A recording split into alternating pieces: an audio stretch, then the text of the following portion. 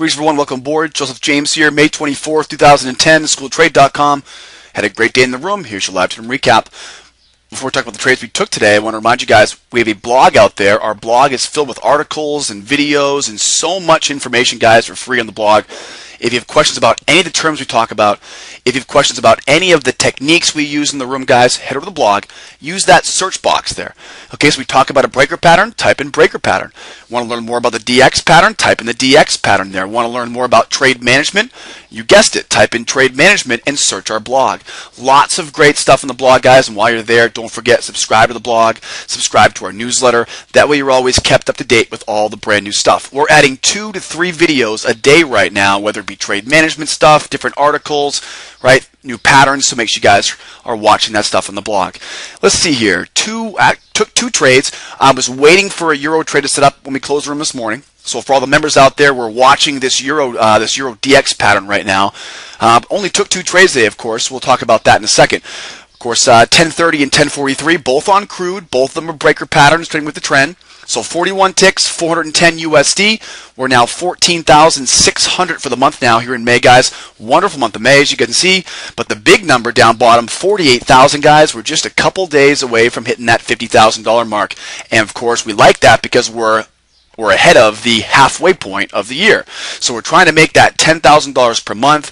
$50,000 would be a good place to be here this time of year. So we're hoping to get that done here this week for you guys. So keep you guys posted there.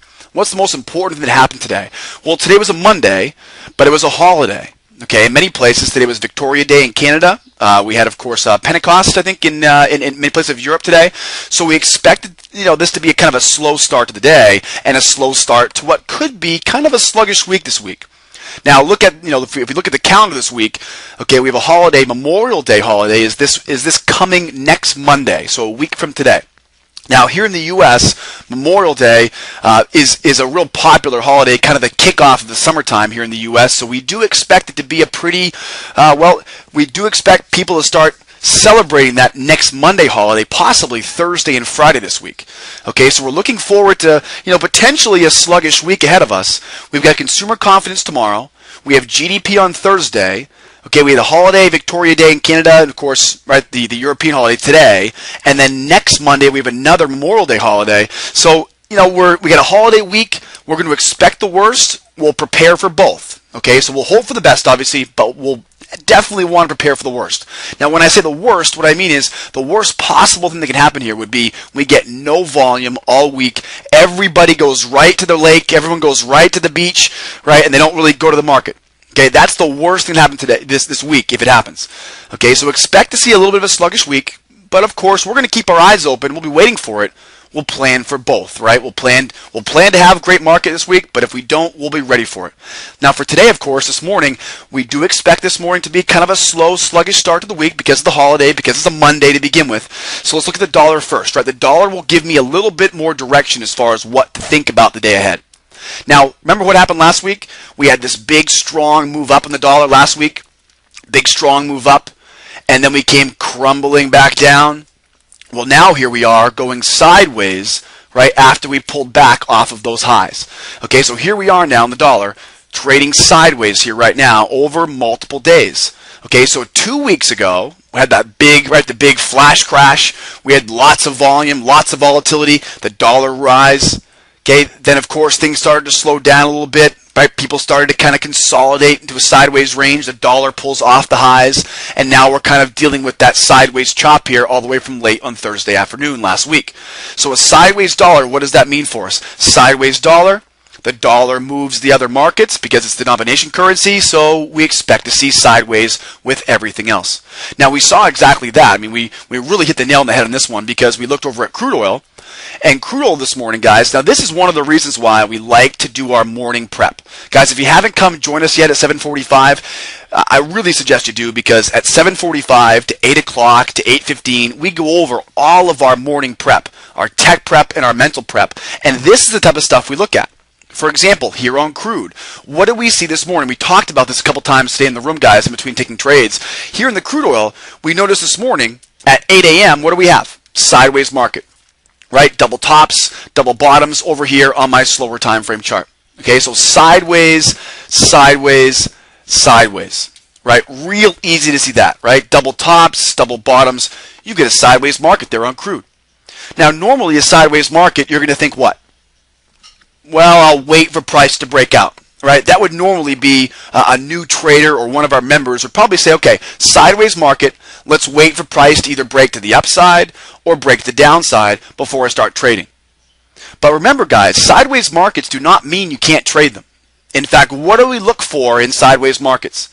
We look for a combination of enough wide, right, enough width to the range. We look for a combination of a nice wide sideways market. That's one. Number two is want to see good volume. And number three is what do we need to see?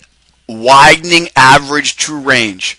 Okay, so three things we look for to tell us when I can trade a sideways market. One is, do I have a wide enough sideways market, right? A little 10-tick range isn't going to help. Okay, do I have enough room to get these trades up and down inside the sideways range?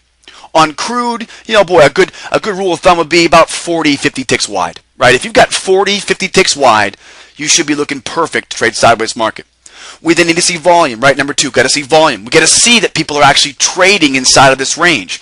A lot of times in sideways ranges, it's there because there's no volume at all. Okay, so we got to be careful about that. Sideways range, make sure it's wide enough, right? That give or take 50, 40, 50 ticks there. Make sure we have enough volume, so wait for the big money into the market. And then what was that last one? Average true range. Now let's look at the average true range here on the right side of your screen here. Okay, here's your ATR on the right. Right, there's your ATR. Now what I want you to notice here is, remember how we use ATR. ATR is measured not by the actual value here, but it's measured in comparison to the previous ATR reading. Now at 8 o'clock this morning, what did we see? We had the average true range was rising. And then come at 9 o'clock, well, I'm sorry, after 10 o'clock, excuse me, we then see average true range is falling. Okay, so before 10 o'clock, it's rising. After 10 o'clock, as you can see, it kind of chopped around top here and then began to fall. Okay, now what does this exactly mean for us day traders? Well, once again, remember, we saw sideways markets on crude, but then we saw here at 8:30, right, what do we have? ATR was rising. So we had widening average true range, a nice wide sideways range, and we had some pretty decent volume at about 10 o'clock, 10:15. So we had everything we needed to be able to trade this sideways range. Remember, the dollar had already given us kind of a heads up that we'd probably be seeing that, right? There's the dollar again. That sideways range in the dollar means we're probably going to see sideways range something else. We saw it on crude. But then remember, that average true range, that rising ATR, really gave us that confidence we needed to get in and start trading this market. Now notice, though, what happened after 10:30. After 10:30, all of a sudden, yep, you got it, starts dropping again. Average true range begins dropping. Now, when I see the average true range dropping on top of the fact that we have a sideways range here, now all of a sudden, now this great opportunity becomes a danger zone. Okay, so after 10:30 this morning, then we started realizing, wait a second, this thing's starting to slow down. It's starting to get very sideways here. And you can see, really, for the most part, right, it starts getting a tighter range here. Right, average true range narrows down. The trading range on the crude narrows as well, and we started seeing red paste of a tape. That was the heads up that we probably should start looking, right, to sit on our hands and wait for some better price action.